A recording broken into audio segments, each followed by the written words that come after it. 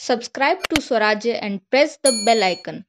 India's new warrior drone being developed by HAL along with the private sector has been revealed at Aero India 2021. HAL's warrior is being developed to go into combat as a loyal wingman drone with existing manned fighter jets like LCA Tejas and Rafale to complement and maximize their effectiveness.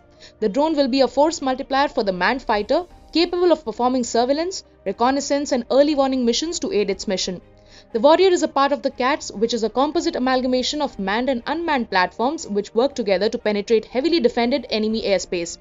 The Warrior model displayed at the Aero India this year carries a smart anti-airfield weapon, an indigenously developed long-range, precision-guided standoff munition developed by the DRDO. The use of unmanned Warrior platform as a loyal wingman will not only act as a force multiplier but also reduce the potential of loss of life during the air combat.